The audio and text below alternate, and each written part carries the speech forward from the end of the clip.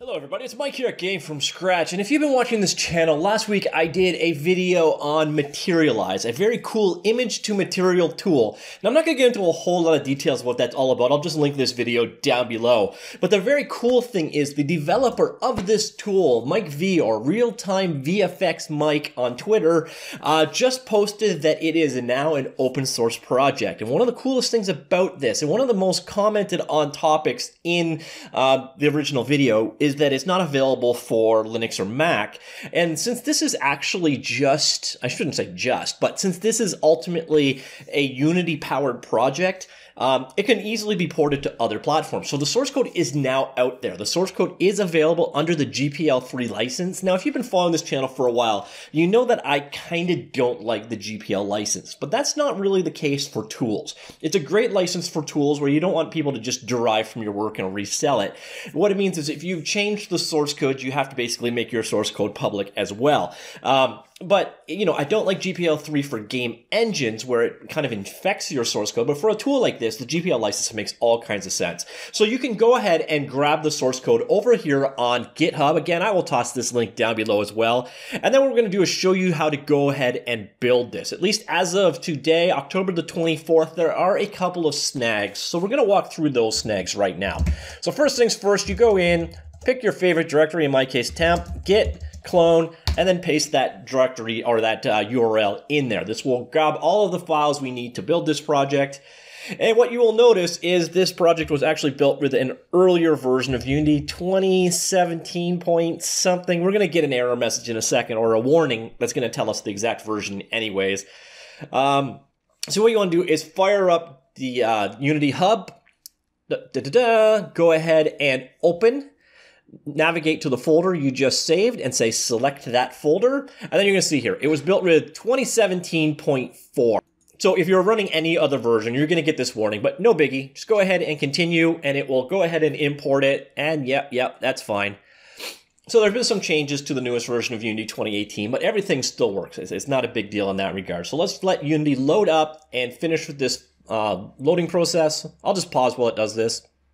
Okay, so there's a new version available. I don't care. And it's also going to tell you that one of the normal files is not marked as a normal. Just go ahead and fix now, and you're good to go. So you have now loaded up. That probably took a minute or two to run. And everything is in this single scene file called main scene. So if you want to tweak the UI in any way whatsoever, this is ultimately where it is. But in my particular case, I don't really care too much. What I want to do is show you how to actually get it up and running. And one of the challenges you're going to find is the minute you try to run this, you are going to have compiler errors. And we click down here and we're going to see what a couple of them are. That one I didn't get last time, so hopefully it goes away with time. But what we've got here is OBJ data is missing, it cannot be found. And then we're going to have a couple others on authenticate GUI.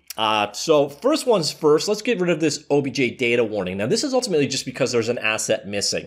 So just go into the asset store and wait, and wait, and wait a little bit more, and wait a bit more, and almost there.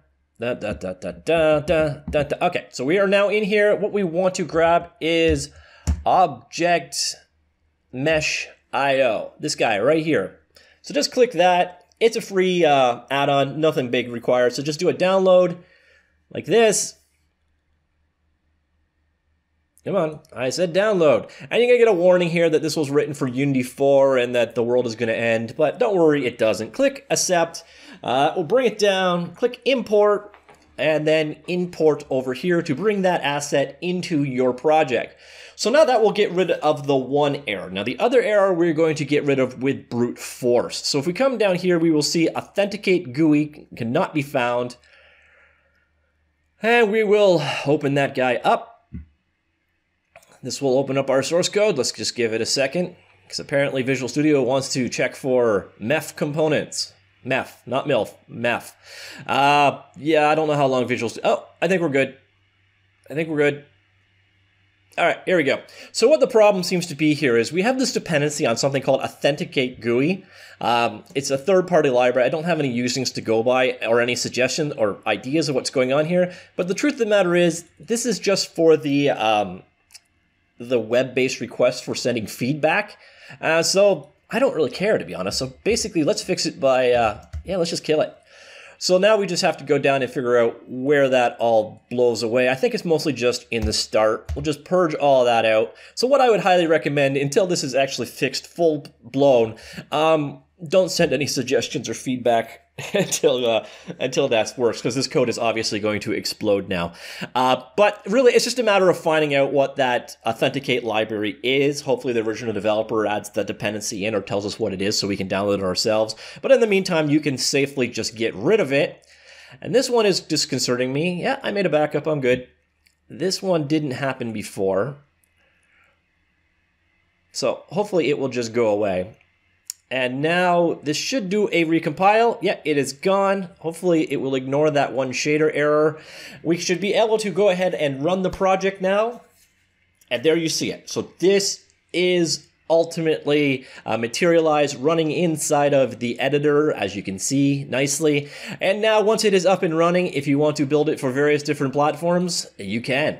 You should, in theory, just be able to pick the, so if you're on Linux or you're on Mac, hopefully it's just a matter of picking Linux, Mac, and doing a build and distributing the executable. So if it's not, I imagine the process of porting this to various different platforms, since it's a Unity-based project, will be almost nothing.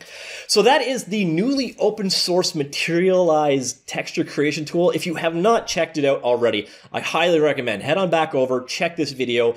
It will amaze you. This application is just, as I mentioned in the description, an amazing free texture map generation tool. And now we see it is completely open source under the GPL license, and this link will be downloadable below. Now again, as we saw going through the process, there are a couple of steps. You have to bring in that one add-on to make it compile, and you have to gut a little bit of code out, at least for now, until we figure out what that missing library actually is, and we can just add it back in. But again, that is just for submitting feedback to users, so if you weren't intending to send any feedback, you're not missing anything by cutting that particular code out in general. All right, hopefully some of you guys found that useful, and again, all the appropriate links will be down below. Are you going to be using Materialize? Are you a Linux user? Are you going to be porting this to your particular environment of choice? Let me know in the comments. All right, talk to you all later. Goodbye.